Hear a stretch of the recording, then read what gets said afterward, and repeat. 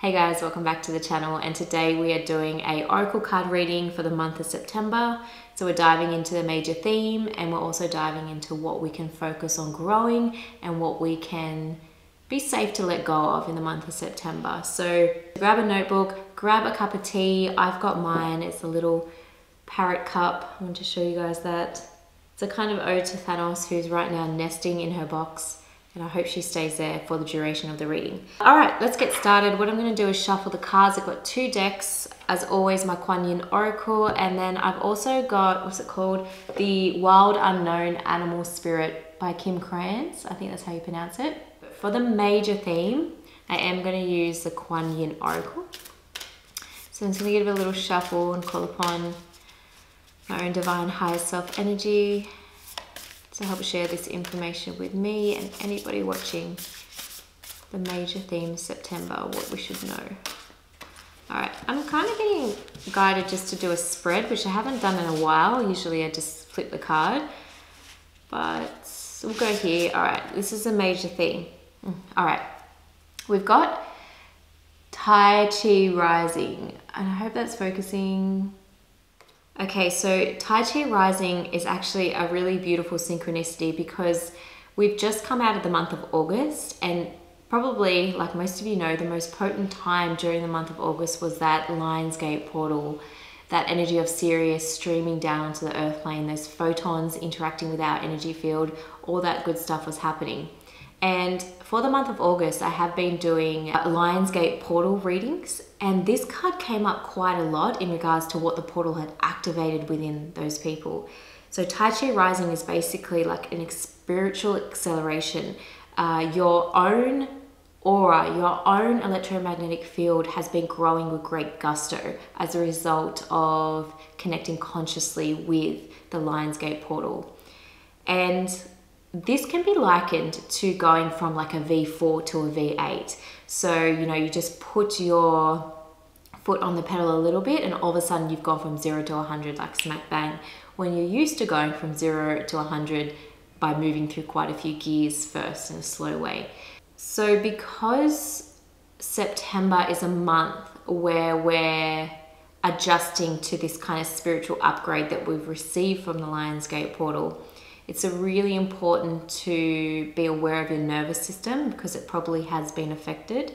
So you could have been on either end of the spectrum where you were quite lethargic and needing to sleep a lot, or you couldn't fall asleep at all and you had all these ideas and insights streaming down. Either way, your nervous system takes time to adjust to those new levels of spiritual potency, those new particles, photons flowing throughout your being and interacting with the energy field. It was really important then in the month of September to do a few things, to not put too much on your plate, and also make as much time as you can for grounding. And I know I talk about this a lot, probably in every reading, but it's the most readily available free spiritual practice that we can do, just barefoot on the earth, 20 or 30 minutes a day, just allowing that beautiful electron-rich exchange to occur within us. And that just allows, you know, there's a higher intelligence at play here, that your body, your cells, it knows what to do. You just sit there lovingly and mindfully and gratefully accepting that energy exchange and just allow it to do its work within you. But yeah, is there anything else I need to say about that? Yeah, just because you've had this influx of energy doesn't mean that you're automatically got a high level of consciousness or anything like that. You still need to be aware of what you're thinking, what you're feeling, what you're speaking, what you're doing, because you've got that influx of spiritual energy that came from August and we're kind of integrating it in September. You have to be really aware of not so much what you're thinking and feeling, although that's really important, but what you're saying or what you're doing, because your whole attractor field has had a sort of upgrade in a sense. So you're attracting like energies, you're attracting more of what you're doing and what you're saying. So just be really careful with your words over the month of September.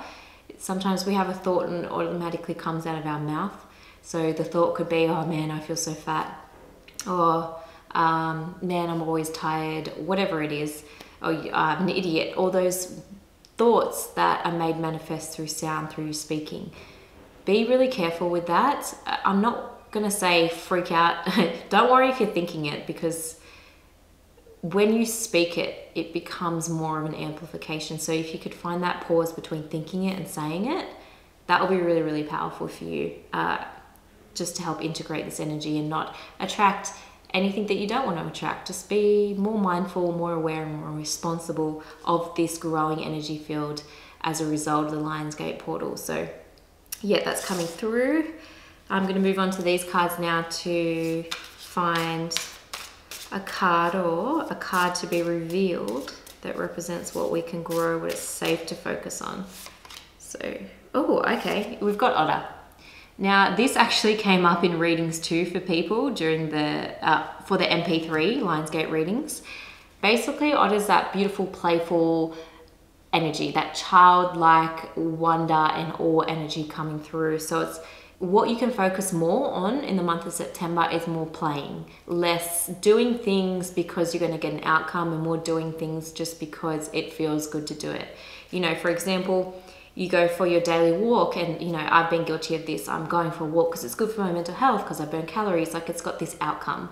Rather than going for a walk, like, you know, if you have a child and you go for a walk with a child, it usually takes like forever to get 1K, because they stop and they look at the flowers and they ask questions and they're in wonder and they're in awe and they're just absorbing life around them. So yeah, you're being really encouraged to do that in the month of September. I was going to say August, but the month of September. Just play, do things for the sheer joy of doing it. Even if you have to make time in your schedule to do that. Kids don't really make time in their schedule to play, but as adults we have responsibilities. So if you can schedule in some just time for joy and awe.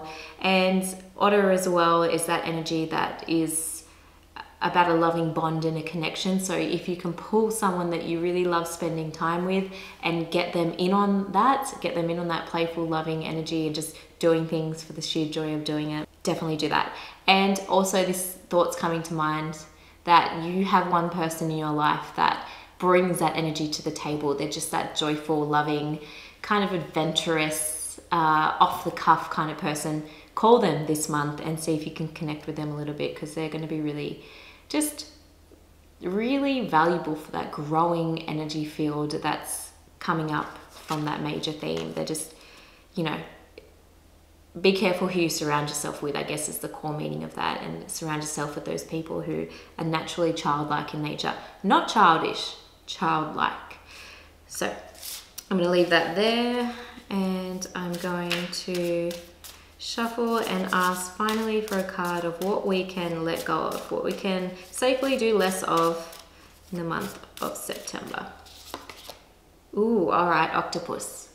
So I love this octopus message. The octopus signifies a beautifully intelligent, perceptive, intuitive mind, but often coupled with the lack of boundaries. And when there's no boundaries, it leads to kind of like messy situations. This is coming up in regards to the conversations that you have in the month of September. And it's funny that this is coming up, because I had a thought earlier today that I want to make it clear with the people in my life, set firm boundaries, that I'm not always available to talk about COVID. I'm not always available to talk about the shit that's going on in the world, all the horrifying stories. I have to tell people I'm not available to talk about that right now. For one, people that you meet, and if you start talking about COVID, you have no idea how much time they've already spent thinking about that today, and what path that has led them down in regards to their job and their finances and the safety of their loved ones. Like, we don't know how much time they've spent in that cycle of thought, and they might have just gotten out of it. So when you meet with them again, you say, hey, how about this? What's happening on the news? And you start them on their spiral again. So I'm not saying that you're doing that, but just be aware of those boundaries. And if you're like me and you feel like you need to make it clear to people in your life, I'm not available for that conversation right now, it's safe to do that.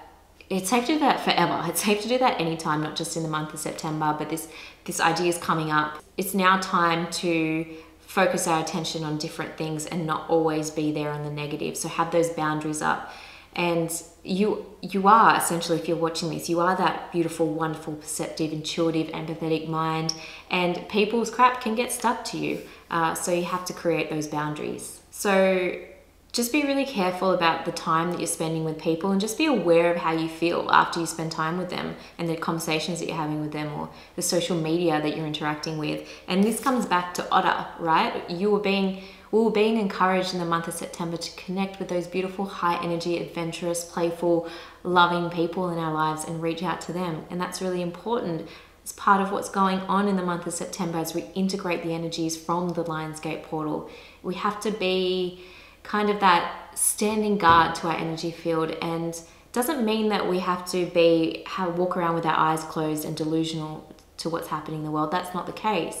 You can stay up to date and aware, but that doesn't mean that every person you interact with, you have to have the same conversation again and again and again. Be really clear in your boundaries so you're not getting stuck in the kind of same patterns and loops, and you're taking care of that energy field that's growing. So I think I'll leave that there. I've been talking for a while, and I want to open my package that I just got. For some reason, every reading I do, there's a phone call or a knock at the door, but we continue anyway. Yes, as always, don't forget to like, share, subscribe. Apparently, most of my viewers aren't subscribed. So I would encourage you to consider subscribing if you do enjoy the content, and then also consider going over to Instagram. Please have a chat with me over there. I'm loving the conversations that I'm having in my chats in Instagram with you guys. It's like I'm connecting to Otter energy over there with you all, rather than octopus energy. Though octopuses are really cool. I've got a book on it. All right, I'm gonna stop talking. I will see you in the next one. Bye.